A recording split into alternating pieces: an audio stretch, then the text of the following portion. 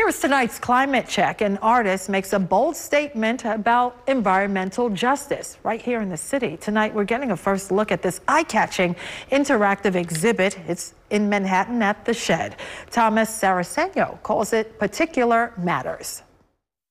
Disparities exist today in the United States about who have the privilege to breathe clean air and how much this is affected in relationship with race. And this means people of color usually are the ones which are more affected. There are so many people, from activists to those in government, to think tanks, to universities that are tackling that question. But how do we ultimately galvanize it and make real change? I think that's still to be seen. And this is the focal point of the installation. It's called Free the Air: How to Hear the Universe in a Spider Web. It engages all of the senses through movement, sounds, and vibrations. This is going to be a magnet for climate activists. The exhibit will be at the Shed on the west side of Manhattan until April.